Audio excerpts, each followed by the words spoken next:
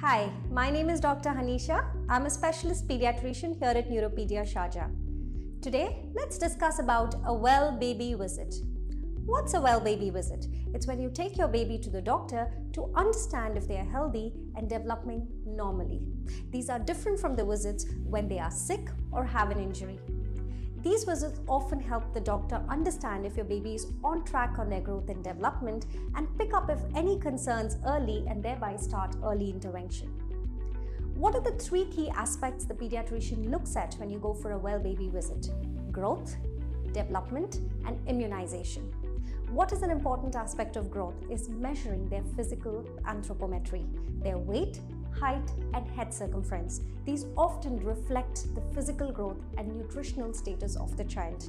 We also give expert opinion about adequate age-appropriate nutrition and a well-balanced diet.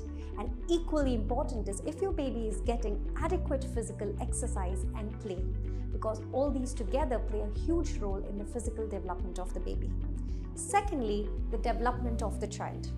The overall development, which includes their gross and fine motor skills, their language and communication, their socio-emotional skills, their intelligence and cognition, learning and behavior.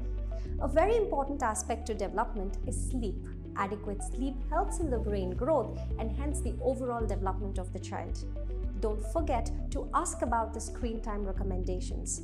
For the first 2 years, AAP recommends 0 screen time, and between 2 to 5, avoid screen time but no more than 1 hour of supervised screen time in a day. Screen time does impact on the overall development of the child.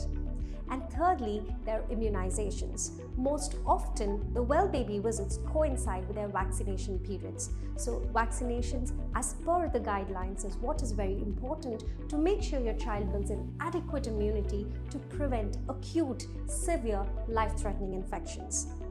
Whenever there is a well baby visit, don't forget to ask your doctor these information, and if you have any further questions or queries, please feel free to reach out to us.